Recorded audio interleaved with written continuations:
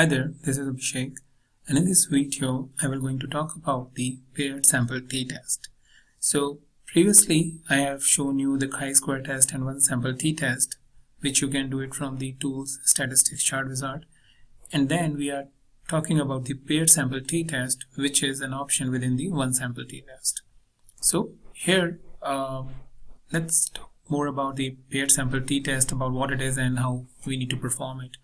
So as it is said that it is used to evaluate whether the impact of catalyst is making any significant difference. So what basically catalyst mean is that any special thing that you are doing on a same group which is behaving normally in one condition is behaving significantly different when you give them, let's say, some sort of special training or medicine or any other boost.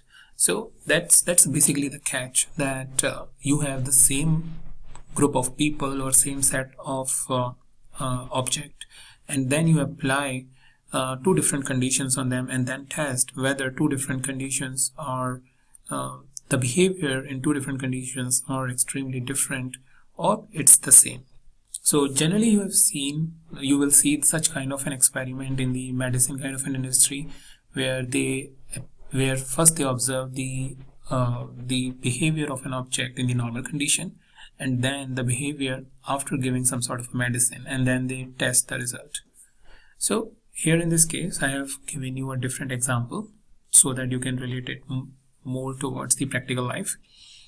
So here a group of researchers wanted to test whether continuous study will help getting good marks or study with some breaks to get refreshed will give better marks. For that, first they asked the students to study continuously for 8 hours and appear for the test, and very next day they asked the students to continuously study for 2 hours and then take a 5-minute break and then continue to study for 8 hours. So that means that after every 2 hours they need to take a break of 5 minutes to complete the study of 8 hours. That's what the test basically is saying.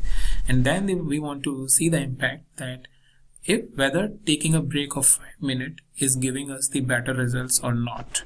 So again we need to frame the hypothesis. The hypothesis is that the null hypothesis is that these two different scenarios does not make any difference and we get a similar result. That's the first hypothesis or assumption we need to make, or the question that we need to frame. The second hypothesis is that yes, taking a 5-minute break will significantly change the condition or improve it. So improve it, that means we want to go on the right side of the tail.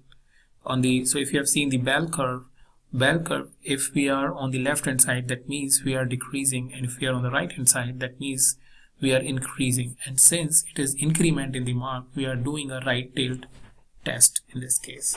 And thirdly, you have the both two-tail test, which goes on the both side.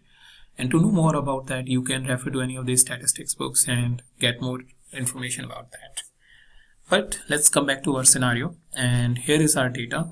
So marks 1 is the one when you got it when you continuously studied for 8 hours.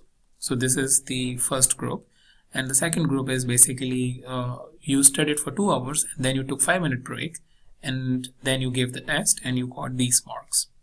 So let's see how the output is coming, and by utilizing the statistics chart wizard, and I go in one sample t-test, and here it is saying paired sample t-test, and I'll click next. Now the setting that you need to do is like this, which I have done, marks 2 minus marks 1. That means you want to test the difference. That's the basic idea when you do the paired sample t-test. Since they are dependent, we want to test their behavior by utilizing their difference. So we are saying that marks 2 are better than marks 1, so that's why we are dividing marks 2 minus marks 1. And then the test value is specifying this 0, because we are just specifying whether they are significantly different from each other or not. But if it is there any value, like you want to say, let's say 70%, in my previous example I have mentioned, if you want to test that, then there is a separate case and you need to specify the test value. But now I am just testing whether they are significantly different from each other or not. I have just specified the 0. So now I will check all the options just for your maybe curiosity that what numbers they come back with. And we want to test that at 95-degree confidence level, which says that at 95-degree confidence level we are sure that the output that we are getting is correct, and there is just 5% error chance. So without further much talking, let me click finish and produce the result. I think that's what you're waiting for. Alright, so we have t-test value as a 4.167 and 11 degree of freedom. And since it is right tail test or one tail test, then let's look at the value in the t table. So t table, as I said in the previous video, that you can find anywhere by just writing on the Google that you need t table in PDF form, and then you will get this PDF. So we have 11 degrees of freedom, and within 11 degrees of freedom we want one tail at 95-degree confidence. So if I come down here, that's 1.796. So if my value is 1.796 or below to that, then I will accept the null hypothesis. That means there is no significant difference between those two groups, and what ultimately means that even if you are giving 2 minutes break or 5 minutes break after 2 hours of study, it is not changing the result. Both the guys are getting, or both the guys are getting the similar result. So there is no point in giving breaks. Now we will reject the value if value is beyond 1.796, that means greater than 1.796 at 11 degrees of freedom.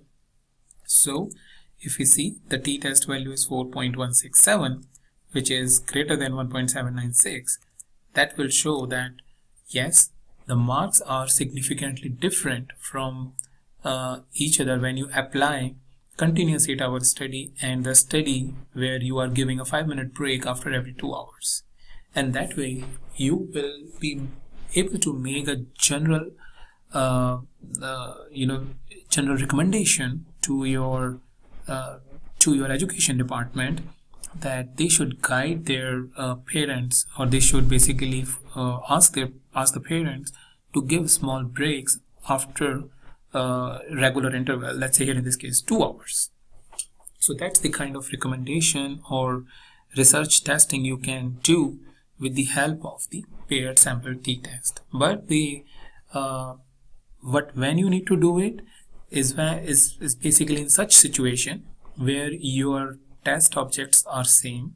So here in this case we have similar student who were asked to go for continuous 8-hour study, and then in the next day they were asked to study for 2 hours, take a break for 5 minutes, come back and then complete 8 hours. And then we evaluated their result by giving them the test. So idea is that population sample is not changing. It's just that we are applying some sort of catalyst or some sort of training or some sort of medicine, or that kind of catalyst we are applying in a general term, and then evaluating how the change is in those objects. So with that, I will conclude this video, and I will meet you in the new video with a new topic.